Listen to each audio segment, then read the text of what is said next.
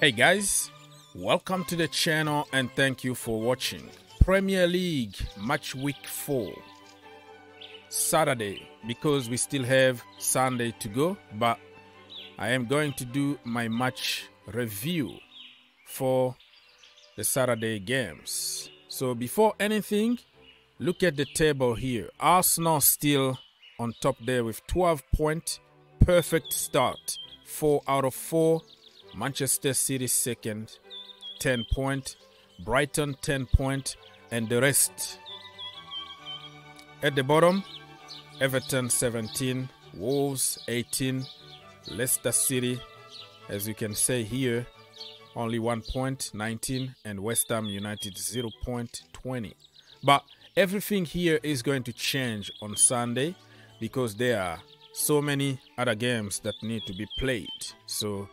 But one sure thing is that Arsenal are going to stay on top no matter what, because they are the only team that got a perfect result so far. You know what I mean?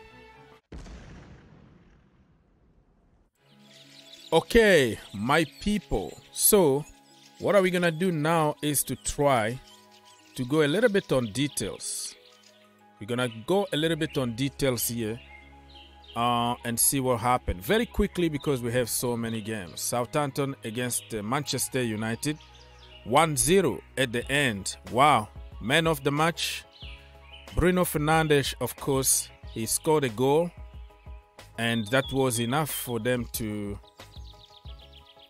see the game out. But according to, I think, Manchester United website, Lisandro Martinez actually got the man of the match at the end. 1-0 is just what they needed. Casemiro played some minutes. Cristiano Ronaldo played some minutes, but he was on the bench. So it looks like they are trying really to get rid of Cristiano Ronaldo, because I don't think he's going to just accept the role of sitting on the bench all the time. But that was more than enough, man. Fernandes, you say whatever you want, he scored the winner. And I mean, I see United are coming slowly and surely. Lisandro Martinez, wow, what a player. What a player. His size doesn't matter. Everybody said how short he is in the Premier League, but now for a couple games now he's out of this world. So I mean, I don't know, but it was a very good game of football.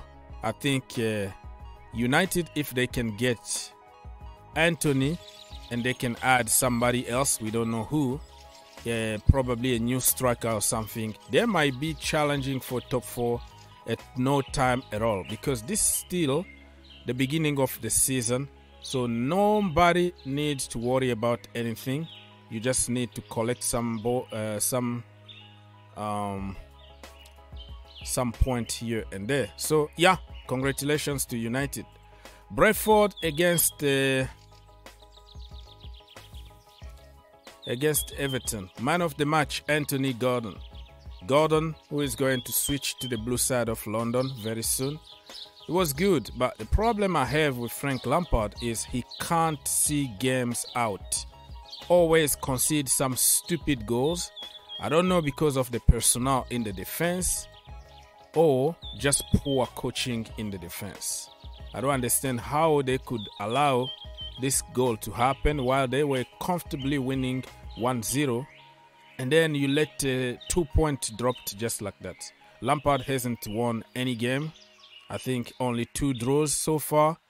So they have to really be very careful, because otherwise Lampard is going to be under a lot of pressure. You know what I mean? All right, let's move on very quickly and let's talk about this game here. Brighton against Leeds United, 1-0 at the end. Pascal Gross as the man of the match. He's a very, very good player. And Porter, man, Porter is a very good coach, and he's continuing his success so far. I heard people talking about him taking the England job. I think he deserves it. He deserves it. What a coach. What a manager, man. So congratulations to Brighton, because they are a very, very good team. Let's go. This one, Chelsea 2, Leicester City 0. Man of the match was Raheem Sterling, of course. Chelsea played for more than 65 minutes, 10 against 11, because the young Conor Gallagher got a red card. I'm not going to say much about this game because I've already made an entire video about this game. So if you want, I'm going to leave the link in the description down below so you can click and watch what I said so I don't have to repeat myself. Congratulations to the Blues, and long might continue. Liverpool against Bournemouth. Liverpool ran riot here, my people. Look at that 9-0 at the end. This is frustration here, right? Because they haven't won any game until this one, so they were like, you know what, we're gonna punish you. Look at this. I am even tired of reading who scored and who didn't score. Man of the match, they haven't even voted to anything here on the website, but I don't know who. Even Van Dijk scored, Fabinho, Firmino, I mean, yeah. No, Fabio, not Fabinho, Fabio.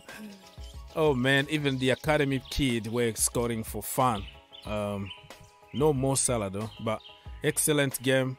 I think Liverpool are back, people. Liverpool are back in business. 9.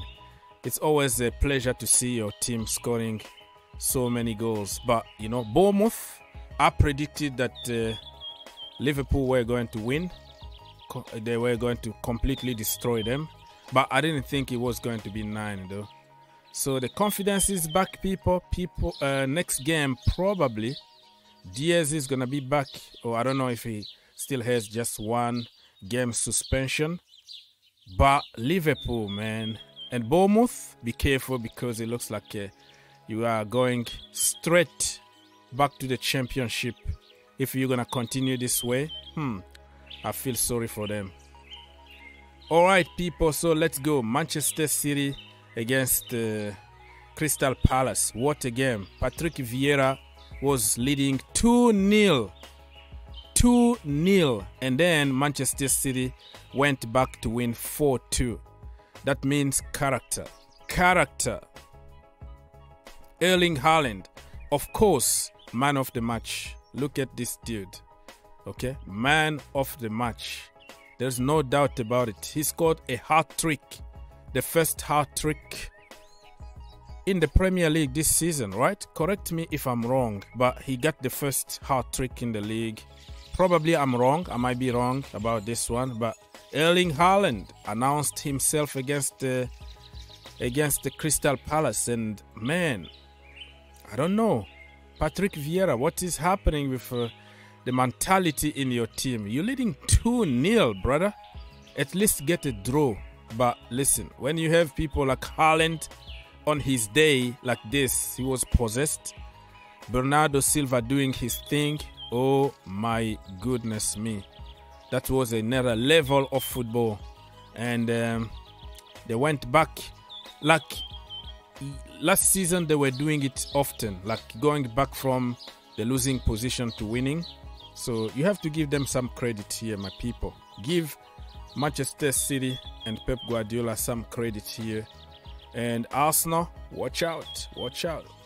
All right, so the last game we're going to talk in this video is going to be 2-1 for Arsenal against Fulham. Actually, they were losing 1-0, and then also another comeback here from Arsenal. Odegaard and also Gabriel Magalhaes. You know what I mean? Mitrovic scored for Fulham. Man of the match still tied. People still voting by the time I am recording this video. So Arsenal, man, listen. Last season, after 3 games, they had 0 points. They were at the bottom of the table. But this time, Bern Leno going back to the Emirates, he wasn't lucky at all because they conceded and they lost. So yeah, you can say whatever you want, but it looks like Arsenal are gelling together and they are ready to fight for top 4, even the title. Who knows? They might win it this season, people. We don't know. Let me know in the comment section down below if you think this time Arsenal are going to do it. But listen, from next week, probably it's going to be 2 games in the week because of, Europa League and all that. So that could change. But so far, so good for Arsenal. Perfect. 12 out of 12. They are not conceding a lot of goals. I think they conceded few, maybe 3 or 4. But hey, Arsenal, you have now to take them seriously this season. People, that was a pleasure for me to just kind of give you the highlight of what happened on Saturday. Tomorrow, we have more games. Tomorrow, Sunday, of course, Aston Villa against West Ham. And then we're going to have Wolves against Newcastle United. Nottingham Forest against Tottenham Hotspurs for the last game of the match week 4. Leave your comment and let's keep the conversation going.